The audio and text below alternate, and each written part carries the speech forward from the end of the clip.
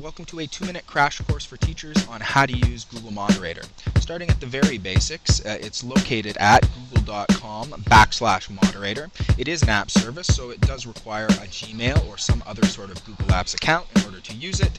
And bear in mind, if you are, like me, a Google Apps for Education user, this module isn't switched on automatically, so you may need to talk to your domain administrator in order to activate it.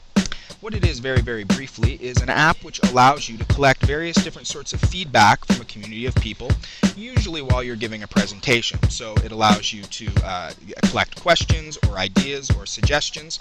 It also allows the community to vote on those questions or ideas so that you can gauge how important or how relevant they are to the community. This is the main Google Moderator screen.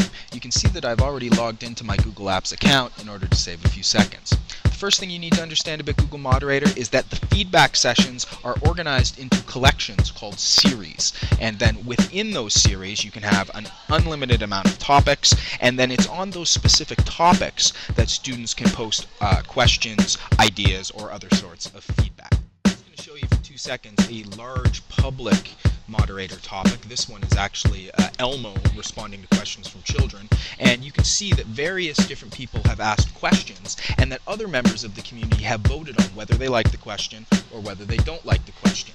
The questions are then sorted according to popularity, so the moderator, in this case Elmo, can see the most relevant questions and respond to them.